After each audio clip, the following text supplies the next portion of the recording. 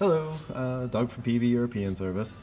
On your Volkswagen and Audi, it should have usually a pink antifreeze or a purple antifreeze. Either it's a G12 or a G13 designation, or even a G12 Plus, something like that. And it's very important to only put pink coolant or purple coolant back into it. Like, all the colors should match. What you do not want to do is put green coolant in when there's already pink there. And a lot of people think like, oh, okay, it's just a little bit, there's really no harm.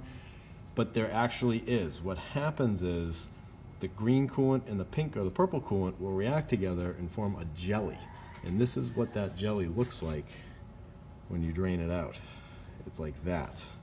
So what happens is you have all these little bits of jelly, or like a gelatinous blobbish stuff that just basically, they can clog the heater core, causing no heat or low heat.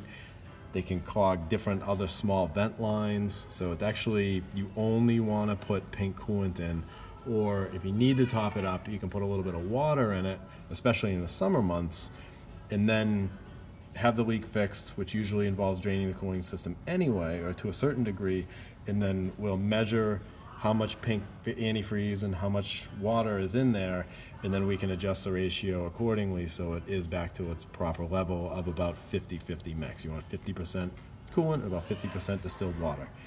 And that's it, but this is actually a really good example of like the jelly that it actually will turn. So that is it. Have a good day.